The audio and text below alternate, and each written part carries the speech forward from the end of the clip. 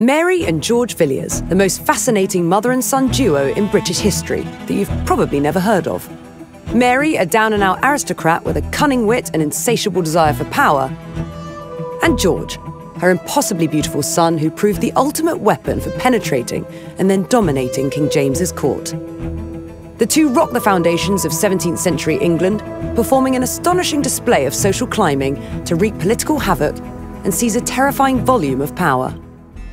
As someone with a lifelong obsession with iconic women and something of a penchant for niche trivia, I want to know more about this tumultuous period of Jacobean history. And about the lives of the courtiers and royals as they romped their way, on horseback obviously, through the early 1600s. So I'm here to meet the new wave of historians unravelling these complex, messy, emotional versions of our past, and the creative forces responsible for bringing it all back to life. This is Jacobean history, but not as you know it. This is Mary and George, and me. The audacious historical psychodrama Mary and George has resurrected these formidable characters to portray a twisted battle of sex, love, and power. But in order to fully grasp the societal structures that Mary so elegantly dismantled, I wanted to know a little bit more about Jacobean times and King James I's English reign, which is where my new best friend, author, scholar, and low-key genius, Katherine Rundell, comes into play. So to begin with, do you mind giving us just a kind of broad overview to what's so fascinating about this section of British history? If you picked up the Jacobean court and turned it upside down and shook it, out of it would fall so many schemes and love affairs and 1,000 machinating souls. It was a time where if you could not strategize, you fell by the wayside. And it was also incredibly glamorous. It was a moment where people were moving away from the more strict chivalric code of Elizabeth and towards something a little bit looser and a little bit wilder. Cut! Hold it there. Okay, so short intermission for those who slept through history class. The Jacobean era, Jacobus being Latin for James, spans from 1603 to 1625 and is best known for its cultural bangers, namely Shakespeare, Guy Fawkes' Gunpowder Plot, and King James's popular translation of the Bible, which remains one of the most widely read texts in the world. Starting life with a bang, no pun intended, in 1567, barely out of nappies, James, aged 1, becomes King of Scotland after his mother, Mary Queen of Scots, was forced off the throne and imprisoned. In 1603, when Queen Elizabeth I died without an heir, James inherited the English crown to become King James I of England and 6th of Scotland, a step towards unifying the two nations. And now, back to the main event. What can you tell us about James I and how he rose to power? Shortly after he became king, a secretary wrote to the Doge of Venice that he seems to have forgotten that he is king, except in his kingly pursuit of stags, to which he is much dedicated. Wow. He also had terrible table manners. His tongue was slightly too big for his mouth, so when he drank, he used to dribble. So there's this version of the king, a literal dribbling idiot.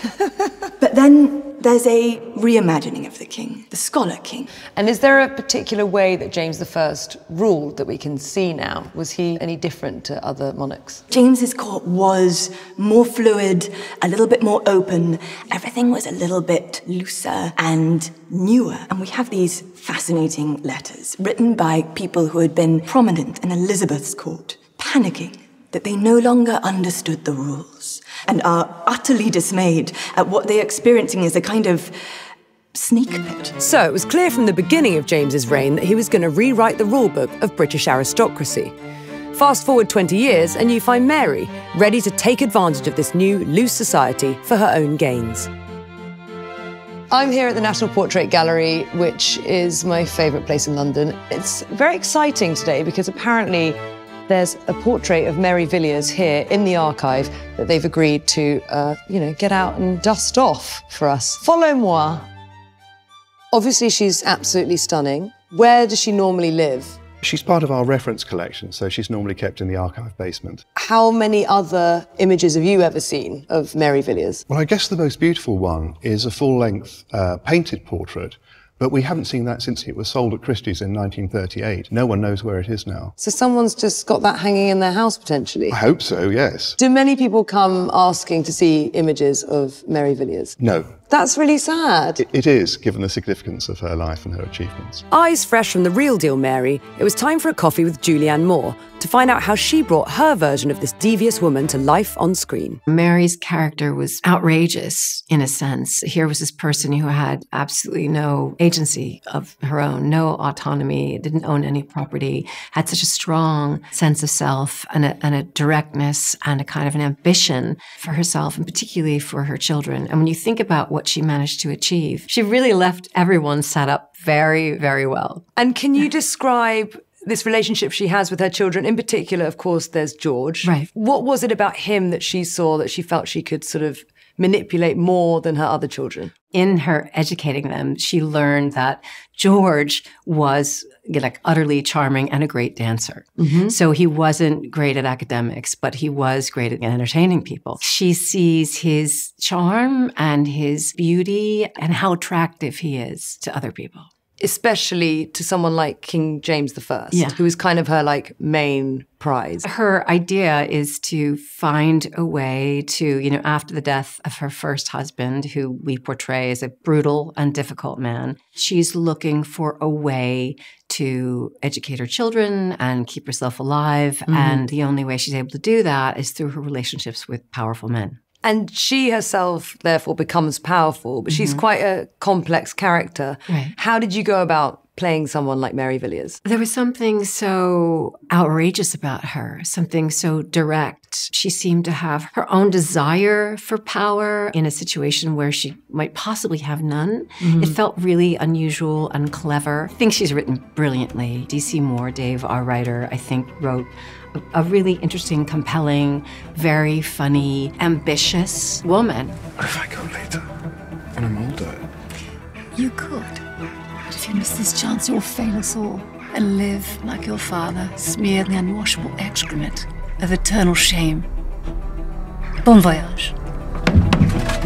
Do you have an opinion about what was motivating Mary Villiers? I think ambition. Right, just raw, kind of like thirst. Well, I think, yeah, but also survival. Yeah. When you have no autonomy, you have no agency, all you have is really, through who you're married to, and realizing that she has to wield her own charm or sexuality to gain that agency. So it's either going to be through someone that she marries or someone that her sons are aligned with. And so she did manage to do that really pretty well. No, it's so impressive. Yeah. As you say, like women obviously were completely disenfranchised at that time. Mm-hmm. There were very few options. It's pretty impressive stuff. She's like a chess master maneuvering her men around like pawns.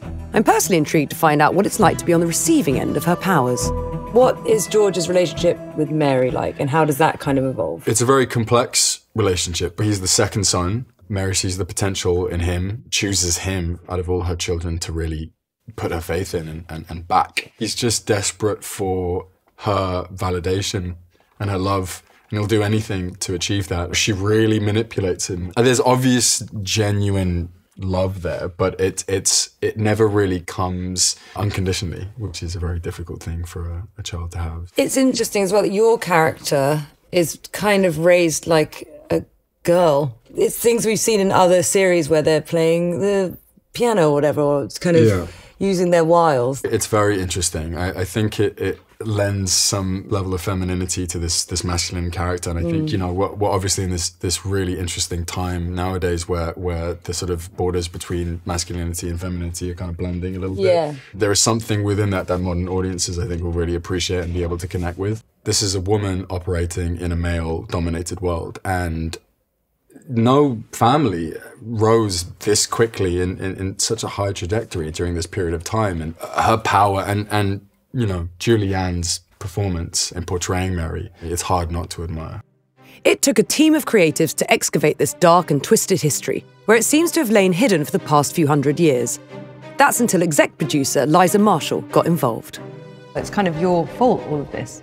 I suppose so, yes. I was reading an article about 5 years ago and I saw a little piece about James I being gay. I started doing loads of research and tried to find a really interesting way into his story. And then I came across Ben Woolley's book, The King's Assassin, then took it to Dave, who then wrote the brilliant scripts. Obviously, you read Ben's book. What happens next? How do you approach fictionalising this text? The amount of information there is about Mary, for me, is perfect. There are glimmers of this astonishingly powerful and influential person working behind the scenes. And as a writer, that really appeals to me because it means I get to make a lot up, but I also can sort of return to the well of truth every now and then for the general curve of it. Yeah. When you're writing the scripts, you're like, how do I give this person an agency, an intelligence and a wit that she must have had? So Thomas Compton, Afraid so. You? your next wife. Sorry, love. Don't be. She clearly had enormous ambition, but that doesn't show up in the historical record, basically until later in her life when people start to get annoyed with her. They're very puzzled how this woman from a relatively lowly gentry background managed to achieve this enormous influence in James's court. There was a kind of scrabble to understand who she was and where she came from. I do not own my home or any asset. My children are unwed. With the king's affection for you curdles, we have nothing. What was it about Mary Villiers in particular that you found so compelling? What I always want to do is try and put women at the centre of history, because too often history's been written by the men. In fact, entirely history's been written by men. She's a minor character in the book, but I just think the idea that she essentially pimped out her very hot second son to seduce James I was a brilliant jumping off point for a story. Her behaviour is complicated in the sense that it's hard to know whether she's this iconic woman managing to find her way to power or whether she was just using someone and is kind of a bit of a dark lord. How do you view her? I think without doubt she was the smartest person in the room. So I think to go from the outer reaches of the gentry, she was essentially a serving woman, so not quite a servant, but was working in service, you know, as a sort of gentlewoman to a lady, and to go from there to become the closest woman to James I is such an extraordinary rise at a time when women had virtually no power. Do you see Mary as a feminist? It depends what the definition of feminism is. I mean, if it means supporting other women, I think probably the answer is no, because she's definitely prepared to throw other women under the bus if it helps her rise to power. She's not a sympathetic woman, but she's doing whatever she can at that time to survive. So I think you like her, despite the fact that maybe sometimes she does some dark things. Yeah. She doesn't have to be a nice person for us to be compelled by her journey. What do you think the value is of portraying these amazingly kind of complex female characters? Because that's how women are in real life. Yeah, you got it. Correct. I think these stories are really important. I think you need to refocus history and remember all the powerful women that were there, and even though it's a slightly heightened world that we're in and that Dave has created with his scripts, pretty much everything you see in their drama is true. Yeah. So she really did do all of these crazy things. I think it's pretty astonishing that Mary Villiers is someone that's kind of ostensibly been written out of history, but actually her actions and her gumption and this kind of propulsion she had to like better her life and that of her families has led to very meaningful historical events, and yet it's someone that we've overlooked. Think of how many more women there are in history to explore that have had this butterfly effect on the way we are.